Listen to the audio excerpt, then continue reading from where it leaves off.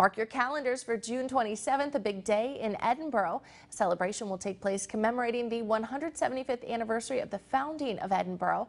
Along with the celebration will be a dedication of a roadside marker honoring an Edinboro author and the maple syrup industry. Dave Belmondo has the story. The big event isn't until next month, but part of that celebration was made Wednesday at Lakeshore Industries. The Pennsylvania Museum and Historic Commission gave its approval to a roadside marker honoring Virginia Sorensen, an Edinboro author, and the maple syrup industry.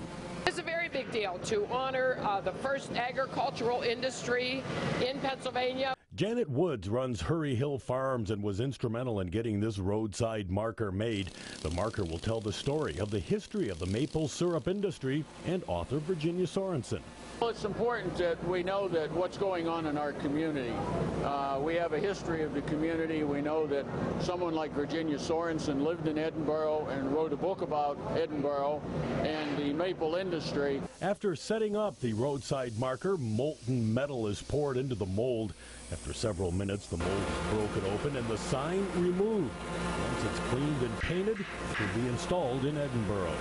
We're going to install a marker in Edinboro at the library at the Caldwell Banker property, Culbertson Stables, to honor the syrup industry and the book Miracles on Maple Hill. The dedication will take place on June 27th and coincide with the 175th anniversary of the founding of Edinboro.